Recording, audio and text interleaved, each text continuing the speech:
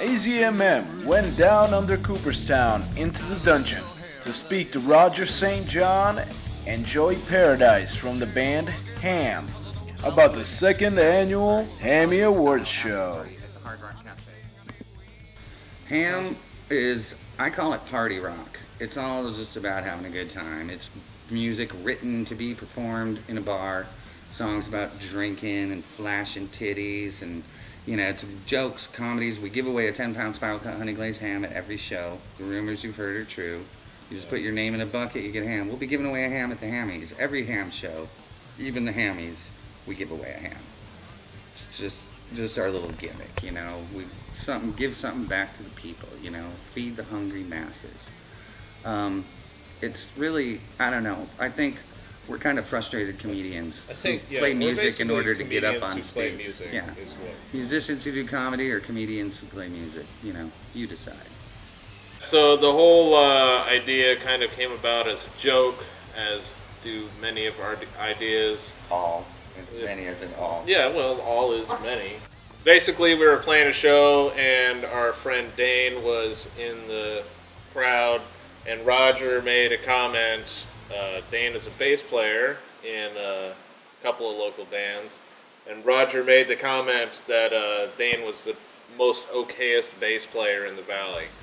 So about a week later, we were at a bar seeing another band play, and Dane happened to be there, and Dane made the comment jokingly, he's like, "Hey, I'm the most okayest bass player."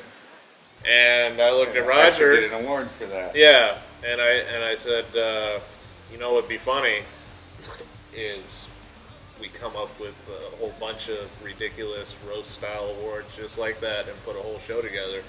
And it was kind of just an idea that we thought was pretty cool. And Dane Clifford still to this day thinks he started the Hammies when he said, "I should get an award for that."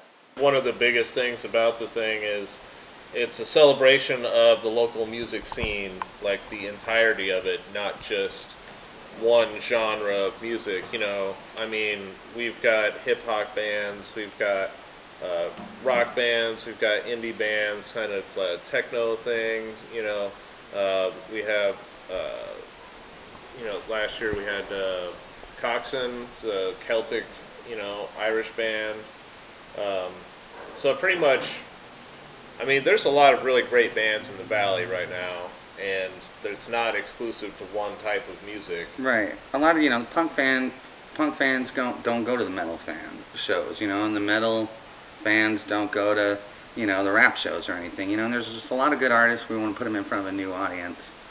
Well, it's critically vital to the Arizona economy, to the music community, to Coopertown, to the whole downtown scene, to the Chamber of Commerce, to local mass transportation. It's a major event. It's like, you know, when the Super Bowl comes here, you know, every high tide rises all boats, something like that, you know. I mean, this is a chance for bands to get exposure. It's a chance for fans to see bands they've never seen before. It's a chance for us to make fun of people, which is pretty much our favorite thing to do.